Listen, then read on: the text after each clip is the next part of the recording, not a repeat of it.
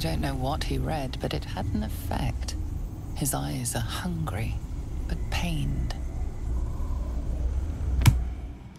Well, quite the page turner. I'll get back to it when I have more time to focus.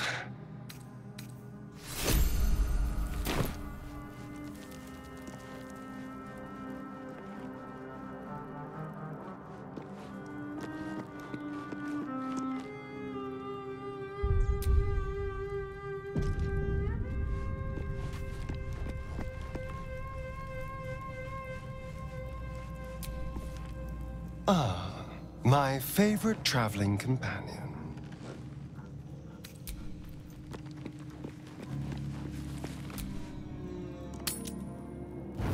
Come on, come on.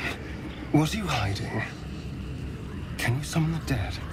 Bring them back. Can you... can you shut up and let me read?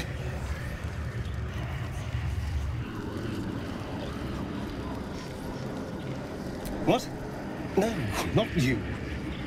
I was just perusing this little finder. Will you shut up? Forgive me.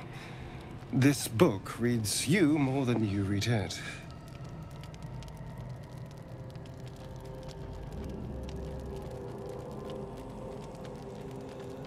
I mean, it plays with your mind.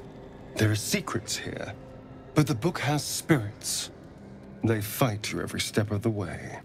I barely opened it when they started whispering from the shadows.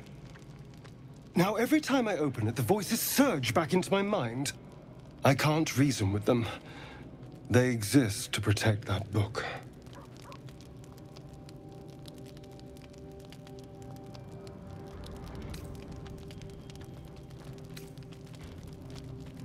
No, he's not eating this one.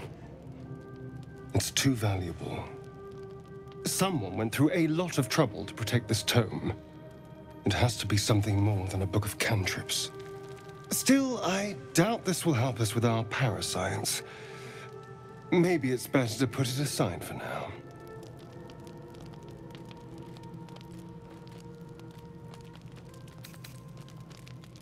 It's a book of necromancy, full of secrets about controlling the dead, returning the dead to life, and who knows what else.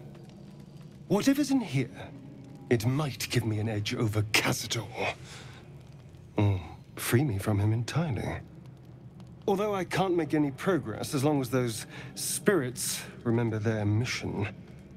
It seems to be all they know. Still, if nothing else, maybe I can beat Cazador to death with it.